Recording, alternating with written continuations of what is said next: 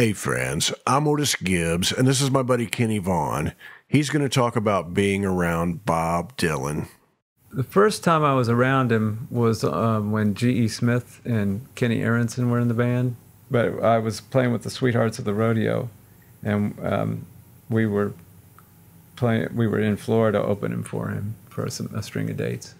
I was in the green room tuning up my guitar, and there was a lot of people in there, but it was kind of a big green room at one of the shows in Florida. And I heard this voice right behind me say, "Oh, it's good to see you, man." And I heard, "It's good to see you too," you know. And I turned around, and it's Roger McGuinn and Bob Dylan talking to each other. And I was like, I have my back to them, and I'm sitting down, and they're standing like maybe 5 feet away from me, facing me, talking, you know. And I'm like, wow, Roger McGuinn and Bob Dylan, you know. I was like, how you doing, man? You know. You know, you live down here, don't you? Yeah, we live here. Yeah. That was the first time, and then I was with Lucinda, and we did a bunch of dates with. He was touring with Van Morrison, and the deal was he was supposed to, like, one night Dylan was supposed to close the show, and the next night Van would close the show. They were swapping, you know, and Georgie Fame was playing in Van's band, which was the most exciting thing for me, the whole tour, you know. I got to meet Georgie Fame, you know, and he was playing his ass off, playing the Hammond organ, you know. I was like, I couldn't believe what I was seeing, you know. It's Georgie fucking Fame, you know. That's awesome, you know. And then Dylan was doing this thing where if he was supposed to close the show in the afternoon, he'd say, "You know, I think you should close the show tonight," to Van. And if Van was supposed to close the show, Dylan was, "You know, I think I should close the show tonight," you know. I think that was a pretty contentious situation.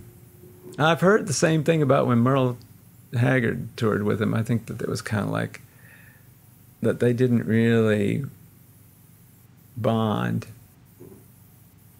from either side, you know. Like they were probably standoffish and shy around each other, but I heard a story that Bob was walking through the hall backstage, and Merle was coming the other way with their, you know, probably a couple people on each side, you know. And as Bob passed Merle, he said, "Hey, Merle, I want you to teach me how to hop a freight train sometime." You know, shit like that. He's always fucking with people, you know. He's funny. And then the last time I saw him was we were at Capitol in the A room, and he was in the B room in Hollywood, and he's friends with Marty. And we were about ready to go call it a day. We'd been working all day. It was about, you know, 7 o'clock in the evening or something like that. We were going to go get a bite to eat, you know. The door opens, and in walks Bob. And Marty said, "Bob," you know, and they give each other a hug. And, "Hey, man, how you doing? Good to see you." "Yeah, man." And he looks at us. He says, "Oh, I see you have your whole band here." And he goes around, "Hey, I'm Bob," you know.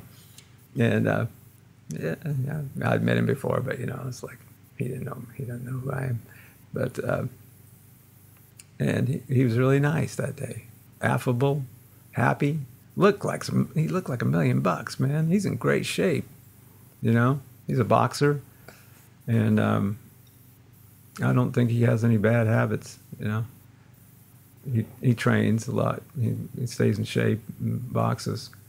You don't hear a lot of stories about Bob walking around like, "Hey, how you doing?" You know, yeah, shaking hands with the band. That's pretty. Yeah, well, there wasn't anybody in there but us. You know, it was just the four of us, and then Bob. It was just, you know, 5 people in the room, and, you know, kind of a neutral zone.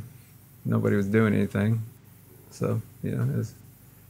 Like, I don't believe in like favorites or best, but of course, Bob would be my all-time favorite. Well, who else is going to talk about, you know? I mean, come on. I'll never forget, you know, I had heard Blowing in the Wind and Hard Rain's Gonna Fall, that kind of stuff. And my best friend's older sister had those first couple albums, you know. But when Subterranean Homesick Blues came on the radio, my head exploded. You know, it was a hit on AM radio. It was in the top 10, you know. Subterranean Homesick Blues is played alongside, you know, Frank Sinatra and the Beatles and Dave Clark 5, and then there's Bob Dylan's Subterranean Homesick Blues, and it's like, what is this? You know, this guy is great, you know, and then he follows it up, you know, less than a year later with Like a Rolling Stone, you know, and I'm just like, whoa, you know. So I had, you know, Highway 61 and Bringing It On Home, Bringing It All Back Home, and Blonde on Blonde when they, you know, the day they came out, you know, because I was like, wow, I was a big fan. And I just thought, man, this guy's on a different level than everybody else. And he changed a lot of things, you know. I think that even the Beatles say, yeah, our lyrics probably changed very quickly after we heard Bob. You know? If you'd like to hear more of Kenny Vaughan telling stories, click this playlist, and I'll see you somewhere down the road. Much love to you.